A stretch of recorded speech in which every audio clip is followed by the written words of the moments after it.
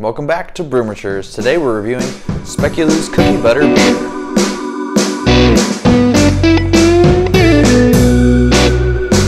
Alright, every beer has a story, and let's find out what this one's is.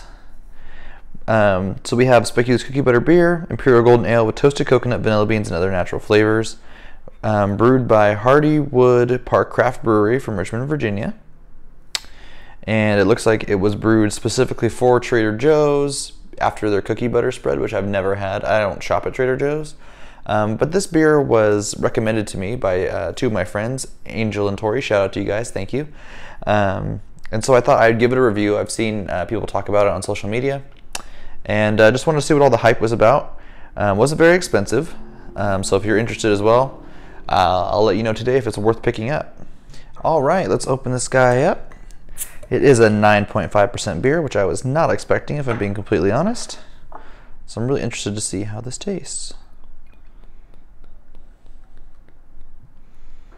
All right, some decent carbonation in here. Golden color, a little murky from the adjuncts they use in there, I assume. Let's go to the nose. All right, so nose reminds me of when we did the Four Sons Peach Sour Pie series. Notes of like cinnamon and flaky crust, kind of bready. A little bit of coconut in there. And I wonder if it's that milk sugar that gives it a little bit more of that like bready, flaky notes on the nose. Let's see how it tastes.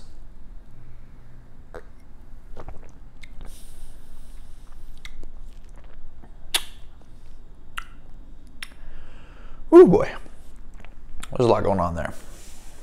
I think, ooh, okay, I need another sip. But there's a lot going on there. The alcohol comes through for sure. There's an off-putting taste in there, which now I understand why people have told me some negative things on it as well as some positives. But there's a lot of flavor there. And I'm getting that cookie dough flavor in it.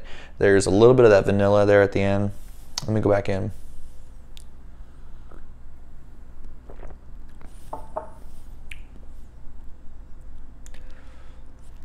Yeah, that alcohol, it's kind of nasty.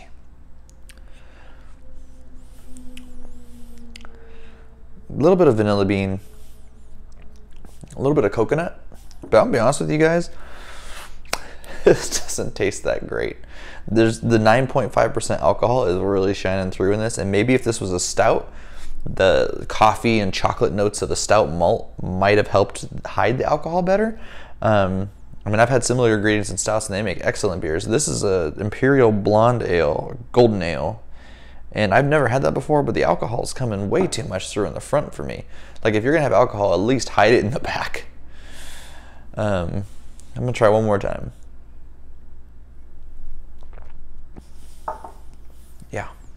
Yeah, no. For me, this is a no-go. But for you guys, I'm gonna sip on this a little while longer and come back for my final thoughts. After sipping on it a little longer, any flavors that I found redeeming in it have disappeared. The alcohol in the beginning really is running over this beer and ruining it for me. When you buy a craft beer, you expect it to be a step above, you know, a major, you know, brewery, and it's not. I'd rather have a PBR, a Coors, than this. It just isn't doing it for me. And the redeeming quality in it is the nose. You get the nice cinnamon flaky crust, but it's not enough. I want flavor in my beer, and not alcohol flavor either. You know, it should be able to mask that alcohol a little bit to where it's not distracting. If anything, it would add flavor. This beer, just like I said, not doing it for me. It's gonna get a 2 on Untappd, and the rest is going down the drain. That being said, you know, there's something for everyone out there, and perhaps this is for you. Trader Joe's sells it. If you have one near you, I ask you to maybe try it out yourself. See what you think. Let us know in the comments down below what you get from it. Do you like it? Do you not? You know, share this video with your friends. See what they think about it. Like this video because, hey, help us out. And until next time, we're the Brewmateurs, trying every beer from around the world. Nope, not gonna touch that. See you next time.